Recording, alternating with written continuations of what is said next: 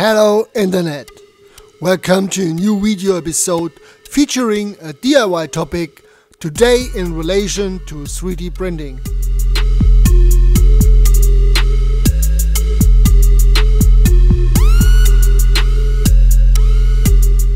Well, 3D printing has been around for some time now, but possibilities are still unknown to many. While talking about 3D printing among friends or colleagues, I often get these typical questions. And what are you doing with it? Or is a 3D printer useful? That's why we want to look at a repair use case. On the one hand, to show a typical field of application, and on the other, to find an answer to the questions of usefulness.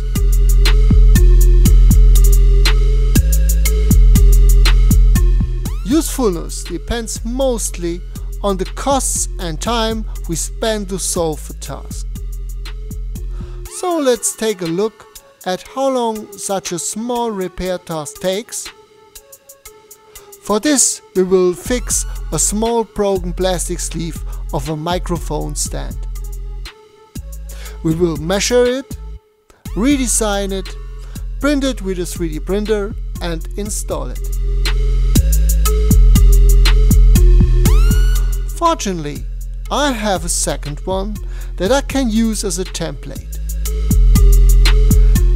Let's see how long it will take to create a replacement part. I took a microphone stand. This consists of two parts and can be screwed together. This type of microphone stand should be widely used. To adjust the height of the top, there is a screw with a small round plastic sleeve. Without the sleeve, the screw cannot be screwed in, and the height adjustment is no longer possible.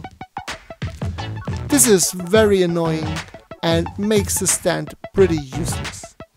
Let's start and fix the little problem and print a new part. So, here's our process. First, I create a sketch of the model. I will use the second sleeve as a template to get all the measures from it.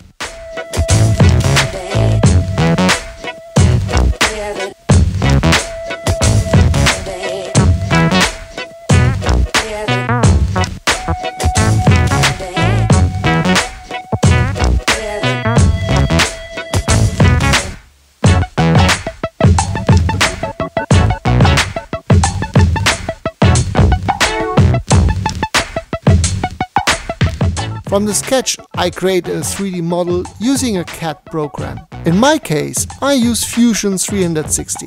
Beside of this commercial and licensed tool, there are many free alternatives out there, like Blender, FreeCAD or OpenSCAD, but also Thinkercad and many more. I used a rotation body as a modeling method.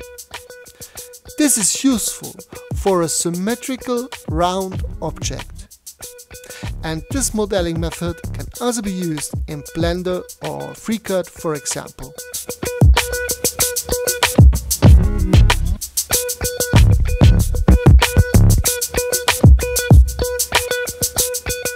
I am using Fusion 360 because I currently learn how to implement more complex design tasks and manufacturing techniques using functionality provided by Fusion.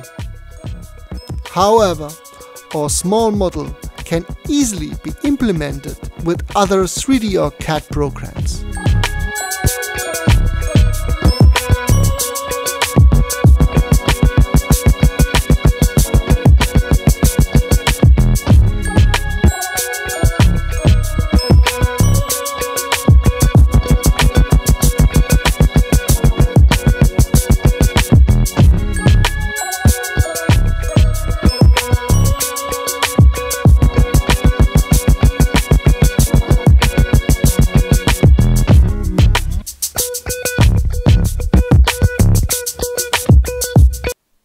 Third, we calculate a shell model, the STL file.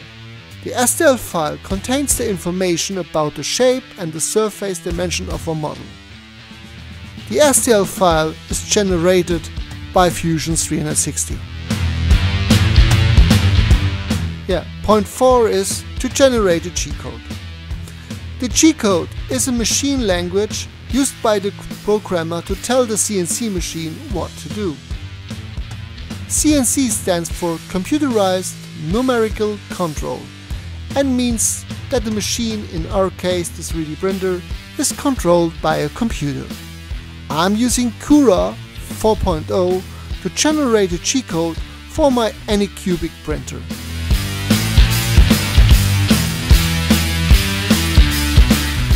As material, I currently use PLA. My nozzle size on the Anycubic is 0.4. My layer height is 0.2. I printed with 210 degrees Celsius. As the wall size, I used 0.4 and 100% infill.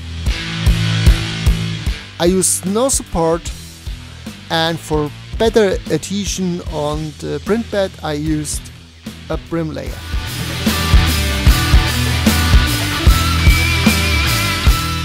Here are my settings. Pause the video to follow the printer settings.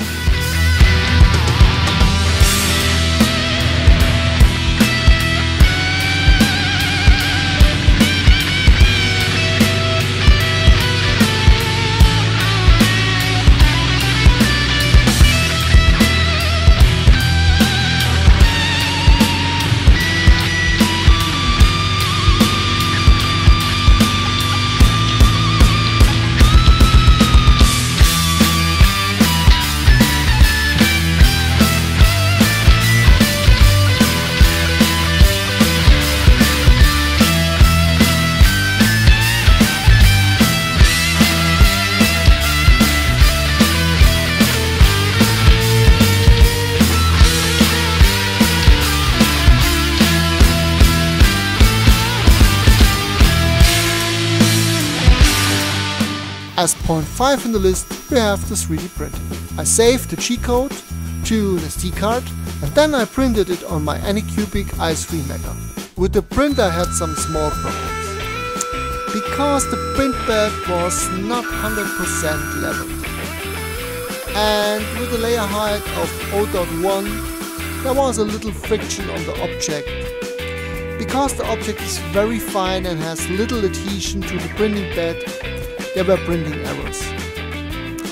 Finally, I decided for a brim layer and the 0.2 layer height. The infill is 100% and the temperature is 200 degrees Celsius, because I wanted the sleeve to have a good strength. If you encounter any problems, you can reduce the print speed by, let's say, around 20%, because it's very thin at the bottom and there is very less adhesion to the print bed, so this could help.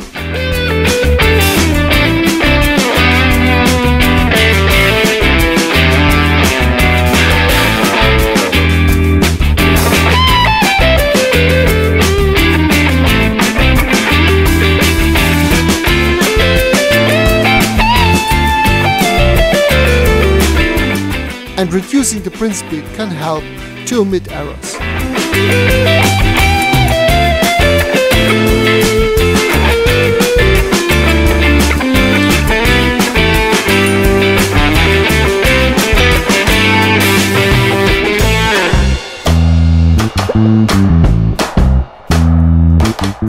Let's repeat the question again. Is a 3D printer useful? In this case, yes, because the part is not for sale, and this can be the case with many other defective parts or repairs. It took me 1 hour and 10 minutes to finalize the print and mount the microphone stand. Not bad at all.